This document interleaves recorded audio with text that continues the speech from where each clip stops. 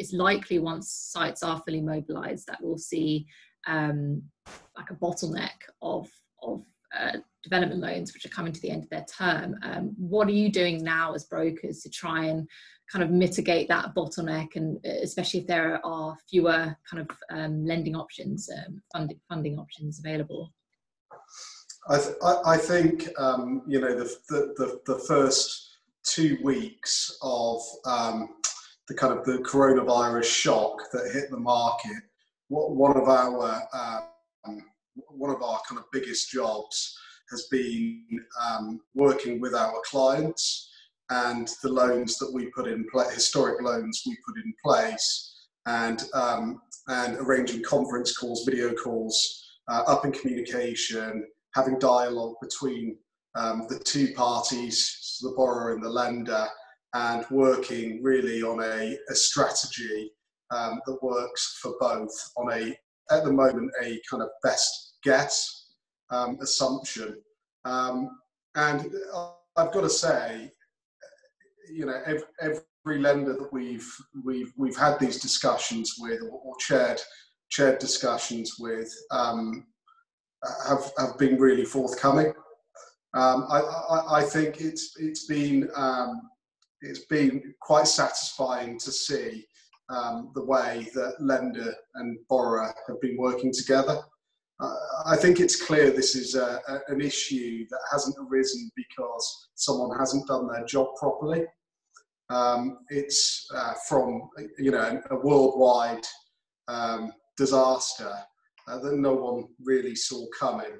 And because of that, the willingness to help and adjust where required to ensure people can fulfill their tasks has been really accommodating. Yeah, I think Ed's covered it pretty well there. You know, we're not dissimilar to lenders at this point, where a lot of lenders are reviewing their loan books. We're reviewing our client books to ensure that the developments that we've put in place are there or thereabouts on track, or if there is a delay, how can we manage it? Is there a shortage of funding? If there is, how are we going to cover it when the market returns? Is there a case of having those conversations now? I mean, yesterday I was talking to a client who's drawn quite a big loan recently, and he was saying there's going to be a gap of a couple of million. How are we going to fill that?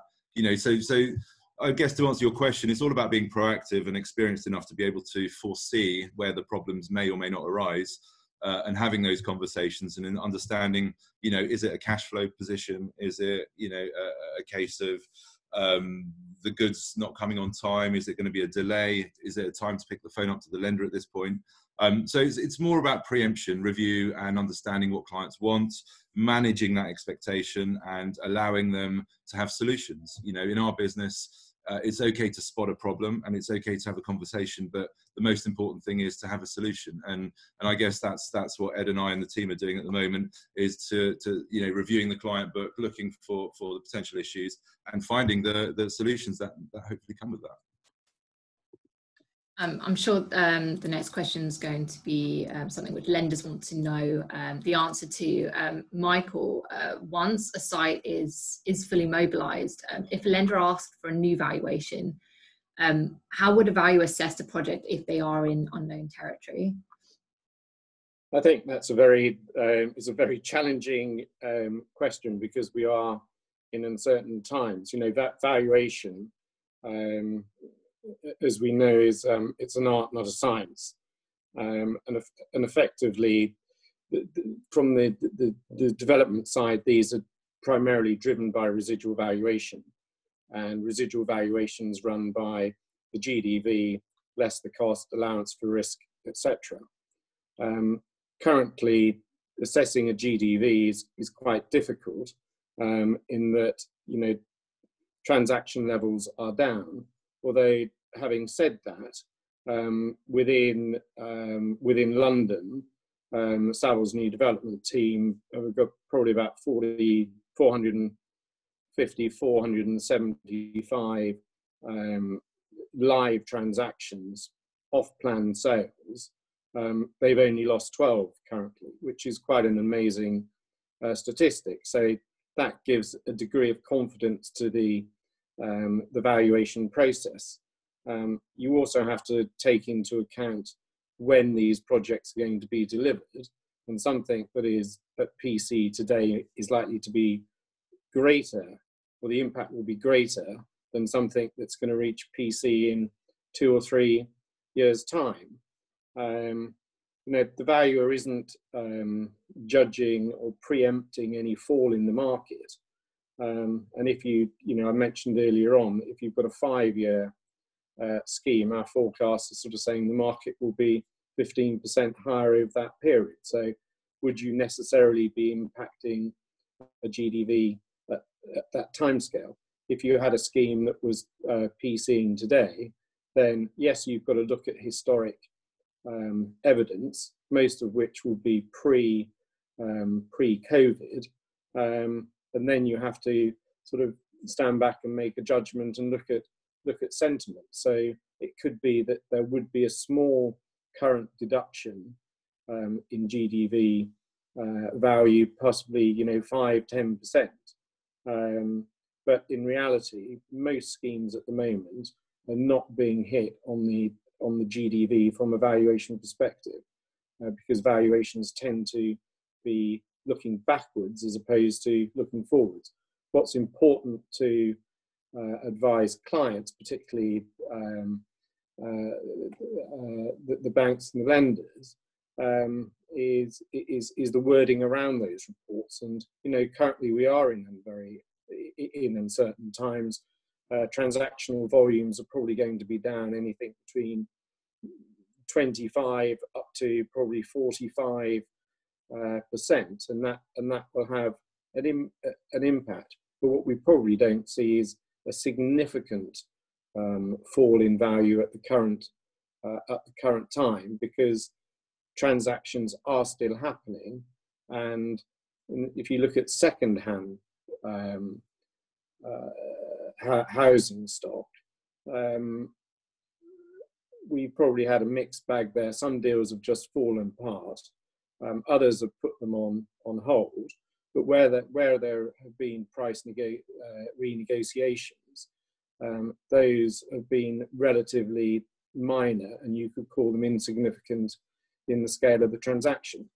So it's quite difficult. But fundamentally, you go back to the GDV, which we would assess, and then within the residual, we would be pushing out the cash flow to reflect delays in the supply chain and possibly delays in sales. But again, it would depend when PC is actually occurring.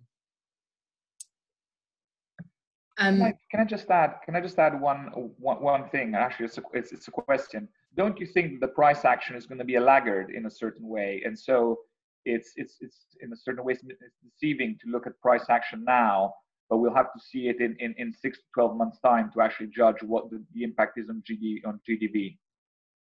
I would totally agree with that, but the difficulty is we don't have the benefit of waiting 12 months. If we have to put a number on something today, you have to make an assessment and form an opinion. Evaluation is an opinion at the end of the day. I think what you have to sort of perhaps do is say, okay, well, what was it worth pre-COVID? So you have a straight line in the sand, and then you can look at all sorts of different sensitivities. We can get cost inflation, supplier delays in the marketing, pushing back the cash flow. But as Dan said earlier on, you've also got to reflect the fact that perhaps they're not spending millions or tens of millions of pounds a month because the site's on hold. So it's complicated, and you have to look at all these things. So, but I do think having a valuation pre-COVID gives you a line in the sand from which you can then make an assessment, and Dan and other lenders can look at their lending criteria based on something that was relatively solid, and then you can play with sensitivities. Out of interest, Niccolò, how will this impact you putting together business plans, costings, when for future projects, if the GDVs are unclear, as Michael said? Well, I think I'm still very far away from putting business plans together, for the simple reason that every time I do an assessment of a land value that I want to buy, my value is about 50% of what actually the sellers want to sell it at. So I think before we come to an agreement on those terms, I think several months will come by. On the other hand, we have a different strategy in place at the moment where we've raised capital for bulk buying in the distressed market of new home sales. So we're kind of a gamekeeper turned poacher in a certain way. And what we can see is that pre-COVID, there weren't that many developers that wanted to chat with us for substantial discounts on substantial bulk sales. All of a sudden, they're coming out of the woodworks in the last 2 weeks. So that intimates to me that actually people that were, this is also not just in the high end, this is also at the 500 to 1,000 pounds a foot. They're starting to be much more pragmatic. They realize that sales are going to be much slower than they expected, and that they're entertaining bulk sales at significant discounts that they were not doing before.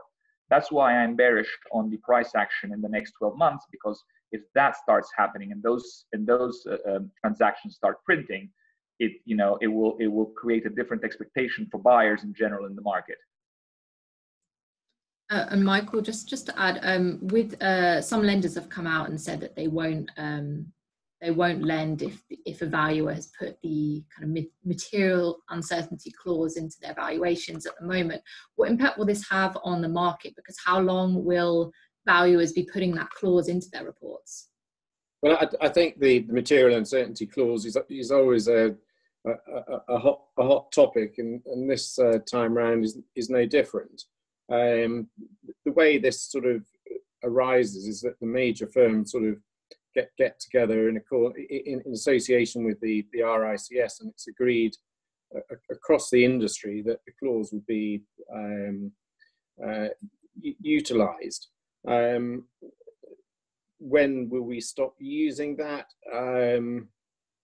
COVID will have to have been, well and truly sorted out, one would imagine, and uncertainty would need to be taken away from the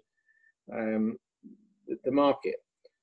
We found that some lenders will not lend at all if that clause is in a valuation, but many will. And I think it's a case of understanding what it's there for, and it goes back to the scenario of valuing a development, whereby you can say, okay, well, let's start with the position of assuming COVID hasn't happened, draw a line in the sand, and then making allowances going forward, reflecting what evidence is available and what sentiment is currently in the market. We talk to our agents all the time. So that's a challenge. But I don't know, Dan, what's your policy on you see one of our valuation reports, and do you instantly move the LTV by 10% or 50 bips? What do you do? Well, we normally arbitrate a debate between you and the borrower, Michael, as you know. I think on the valuation point, I mean, you make a point on some lenders won't proceed if there's a COVID-19 clause on there, and I think that being a bit controversial here, I think if a lender, maybe a construction lender or a higher leverage lender, if they are lending entirely based on a red book valuation, then that's probably not a sensible underwriting basis for them to be lending off. These are used as guides to assist with the assessment of risk, and if a lender is experienced and here for the long term, then they'll use that valuation to understand the risk, ratify the business plans of the developer and the borrower, and use it as a tool for pricing. But that shouldn't be the sole decision for lending, in my view.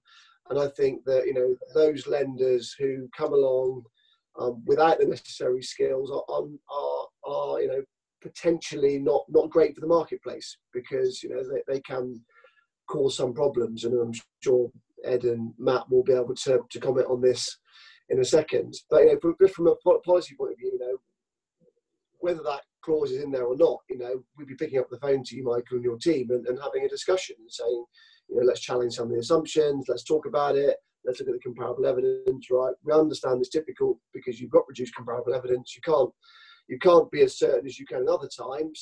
But that's okay. We can form a view, we can assess the risk, and then we can make the decision whether we lend or not. Well, I think that's the most important factor, isn't it? Understanding and assessing the risk. And, if you've got a base valuation, you can then look at all sorts of different sensitivities, whether it be that moving the construction cost, pushing out the timing, etc. But giving you informed advice is probably the best we can do. We don't, and a valuer cannot try and preempt the market going forward in a challenging environment. Yeah, and I think that's right. And we know, looking back historically, what assets and geographies and types of property perform best and perform worst in such downturns, and then we use that to shape our risk assessment, and there are some very resilient subsectors of the residential market that perform well in downturns, and there are some that perform badly, and some will, as some will be down 5%, some will be down 35%, and that comes back to the underwriting. And certainly from Fortwell's point of view, we would unlikely lend against an asset class which could be so volatile to a downturn. It's probably not something that we pursue as a lending opportunity. We probably more gravitate towards those subsectors that show a high level of resilience. And I think all I'd add on these general themes is this is going back to what Niccolò said. This is it's a bit of a pause hiatus, and it's very difficult to assess value. What we could probably all sit here with some level of surety believe is that there will be a gravitation back to a more normal market. People will need to sell, sites will need to be sold, equity will need to invest to make return for their equity investors, be it private individuals, be it pension funds. So people will want to buy sites. There will be sellers because funds have redemptions. House builders have a lot of stock. They will need to sell stock in order to manage their own position. So, we will get back to a market which is normal. That might be 3 months, that might be 18 months. That is the unknown thing. Just take a look at Covid-19. Covid-20 might come along at the end of the year, and we're having this conversation and we know further forward. But assuming it doesn't, we should have some belief that this will get back to some semblance of normality at some point in the future. I certainly agree with the pause. But interestingly, and this is a bit of positivity, since the outbreak of COVID, our land team within London has sold, exchanged 9 sites at a value of about 146 million. So, that there is some activity out there. I have a quick question just from our readers as well, just follow on from this, Michael, that there is a hardening professional indemnity insurance market at the moment for property surveyors. Quite a few surveyors were supposed to renew in March, but because the market is becoming a bit difficult to renew, what impact will this have if we have fewer surveyors in the space? Means we can maintain and push up our valuation fees. On the insurance point, and this isn't really my field, but currently premiums on insurance are not increasing as a result of COVID. I think if there are less surveyors in the market, then it probably will have an impact on the timing of some transactions. And I was joking a moment ago about valuation fees, but they will probably be pushed upwards. But I think they've been pretty hard done by over the last few years anyway. But I think it will just cause a delay, but in the scale of a standard property transaction, not a great deal of impact.